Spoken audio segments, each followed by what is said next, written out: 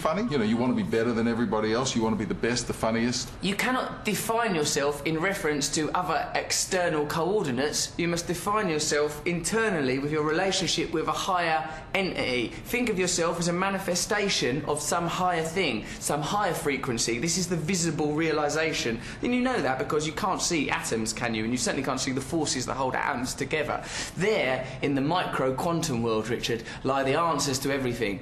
We can't understand it with our logical, rational minds, but we feel it intuitively. Get yourself in alignment with that stuff and you beam like the sun. Jeepers creepers. Yeah, man.